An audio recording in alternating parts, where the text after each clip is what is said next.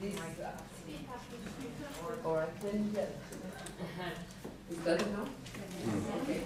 So I was just saying that it's my task today to present you to talk about the progress of the actions work groups. But before this, I'll take the advantage to remind you to sign the attendance list if you didn't. I'm sorry about this, but it's important, especially if you are eligible for reimbursement, to sign that list today and tomorrow if you are present here.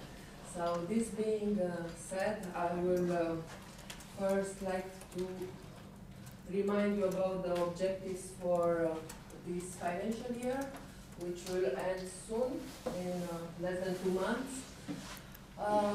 So for work group 1 and work group 2, the goals were to showcase and disseminate the data inventory, so to have the survey metadata registry, to complete pilot of the integration of national surveys on civic and political integration, to finalize the non-harmonized data inventory, to start work on producing database integrating local surveys, finalize the non-harmonized data inventory, and start work on producing database integrating local surveys. A lot of tasks assigned for these 2 groups.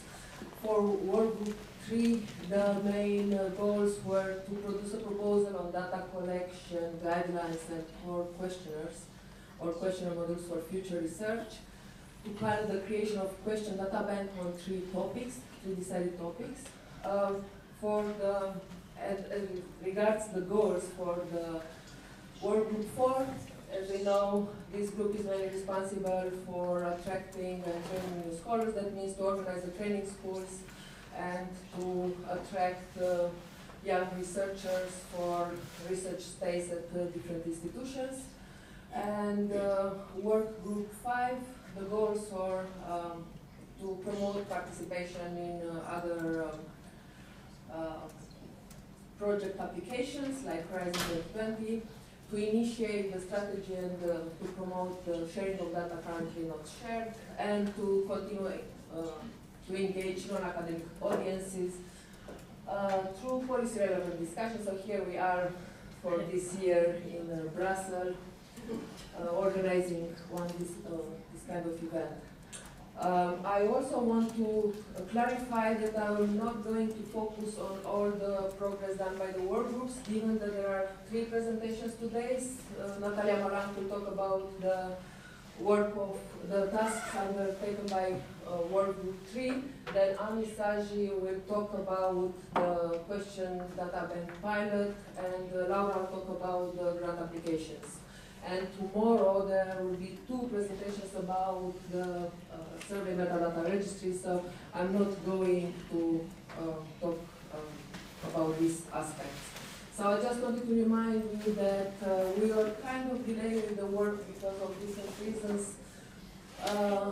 So for work group 1 and work group 2, right now we have most of the templates from the final templates from the national delegations. If you remember and if you participated in the previous meetings in Rome and in Luxembourg, or if you read the minutes, you remember that we had some problems with several countries. We identified some solutions. We have now new members that joined the cost action. Right now, also in the room, 2 representatives for Malta who are going to help us with the templates for Malta. We had several short scientific missions grantee which also work for on the quality control, basically to try to help us with this. And also for Portugal, there are new members that joined the action, and also the work is going to be finalized through SDSMs.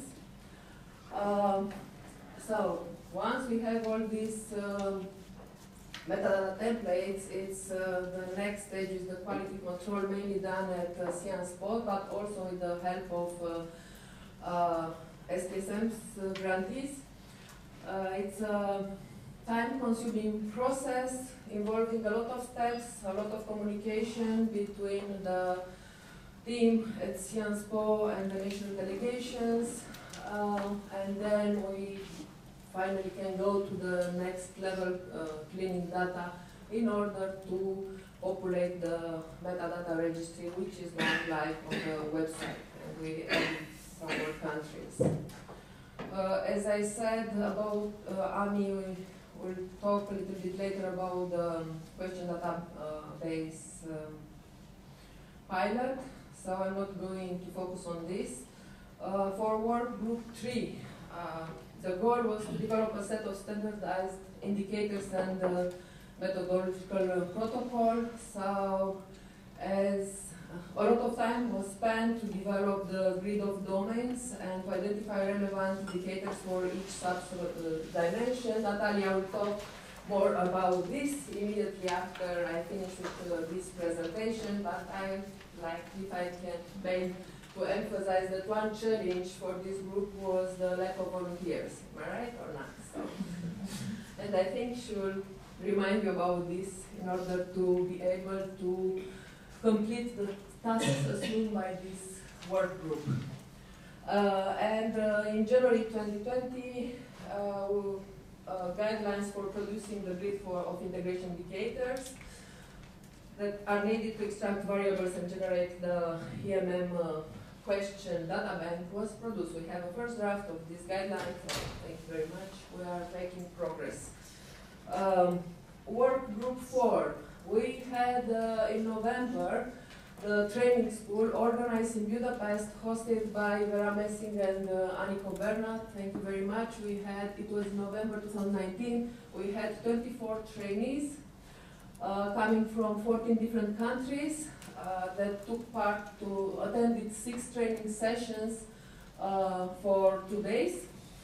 The feedback was in general positive, so people liked the main topic of this training school was Roma population and how to deal with survey research with different minorities.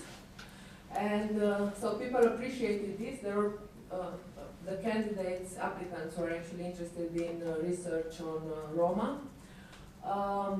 So some comments, I generally like that the topics of Roma and migrant data and methods were combined and in some presentation compared. So learned a lot of new ideas and approaches regarding, especially on Roma minority online survey design.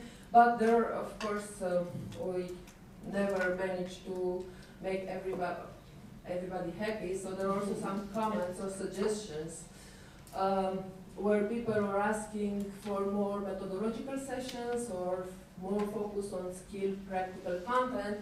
The challenge in this case remains because in November it was decided to go to a little bit different format of the training school based on the suggestion from the training school in Bucharest, where the problem was people with different backgrounds or complaining that the sessions were either too advanced when it was on methodological or hands-on training. So this is a challenge that we have to deal for the next training school, how to address it, so to give more practical sessions and at the same time to consider the background of the people, or we can include, for instance, in the application some restriction to clarify that you need to have some particular knowledge or expertise before attending this training school, or to organize parallel sessions was a suggestion, like for beginners and more advanced people. So the work group 3 is already advanced with the preparations for the next training school. 4, sorry, yes. In case that Natalia didn't know that she is also doing the training school. No, sorry, by mistake I said work group 3 instead of work group 4, so it's wrong there. It's preparing the training school for the next financial year, which will be in Madrid. Will be organized by Cost Action, Universitatea Autónoma de Madrid, and Casa de Velázquez. And local organizers will be Marie Mallet and Santiago Perez Nievas. We hope that everything will be fine. We can have this training school according to the plan, and that by then all these health issues will calm down somehow, so we can travel again with no fear. So the focus of this training school, so the dates, we have the location, we have the dates, 7 to and 8 September 2020. The main focus will be this time on cross-cultural and cross-national research. The idea was this time to have 4 trainers for 2 days rather than 6 and more in-depth sessions. We have already a first draft of the call for application, which we plan to circulate by the end of this month and to be open for 1 month for submitting applications. Other activity of work group 4 is still 3. Sorry about that, it starts to. Okay, so it's 4. We have only one IPC grant, the only one actually in the life of this action. Target inclusiveness target countries grant to go to conferences. But we had for this financial year 15 approved research stage grants, 9 are already completed, 4 are in progress. Most of the STSMs were carried at Sciences Po because, as I said, people were able to help with the quality control of the metadata templates were favored, so all the researchers were involved in helping our action to advance with the assumed goals. So also we have for this year 2 STSM in Madrid at the Center for Human and Social Sciences, and we'll have 1 at the University of Oxford. Let's see now. Yes, I jumped over Workgroup 4, so it's fine. Workgroup 4 responsible for communications and disseminations. As you know, we have social media. We are active on Twitter and Facebook. What happened in these last months is to have the first newsletter of the action, which went out in December 2019. Was coordinated by Romana Careja here and Angela Paparusso. Let's see, and I think by now we have like somewhere like 90-100 subscribers, if I'm not wrong. I checked last time. Only 90 or 100 subscribers. Sorry, I understood 90, 100. I was yes, sure. That's good. Thousands everybody following us, no? All the friends who has no. okay, 90 or 100. Yeah. So we dream. Maybe with the next one, or all of them. So this was the next one. I don't know. I think we decided to have about 2 per year, if I remember correctly. In terms of the website, it's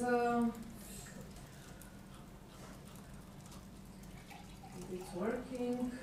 So not too many things change. We're trying to update. So in terms of the presentation, we kind of agree with Young Minds on the structures. Still, we need to populate with content some rubrics, like was decided, for instance, for the events, like not only the title, the date. So we're still working on that. If you remember this, we managed to have the members and the organizational structures also filtered by country, if somebody is interested in this. I will also remind you, if you do not find yourself on the website, and if you remember that you give your agreement that your name and email address can be posted, please let me know. So it might be that some people joined the action later than we submitted all the data to Young Minds, and I still had to add some people even if they gave consent. What is So the events, okay, publications, I want to remind you that if you want to have your own publications advertised on our website, you can send me an email and the title, and I can add it here. For the library is basically the members only space, and we wanted to have 4 levels of access for this part of the website. After all, we only have 3. One, it will be for the all post-action members, where we get a password. So this is work in progress in the sense that I'm populating this space with documents. So it will look like a table basically, but you have a filtering system where you can look if you check for meanings, or if you look for applications, different reports. So this was the version.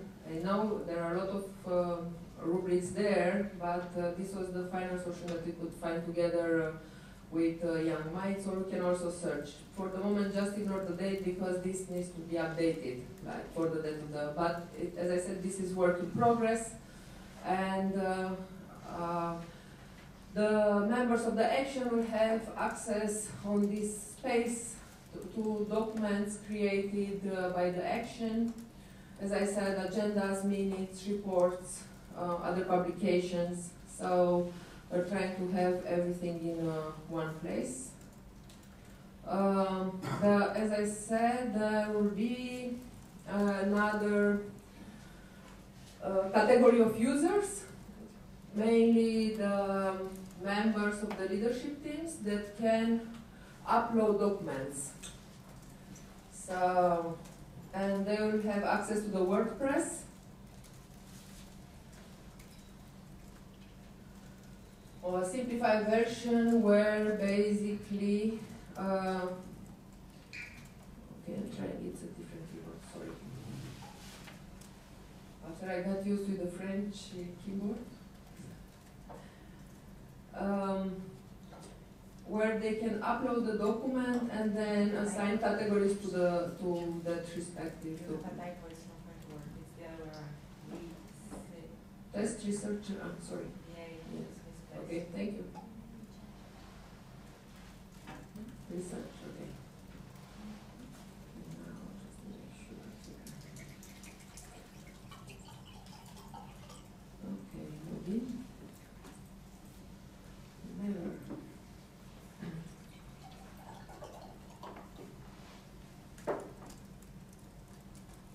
So, basically, under the media section, a document can be added, just add new. So here you can see also the documents that are saved on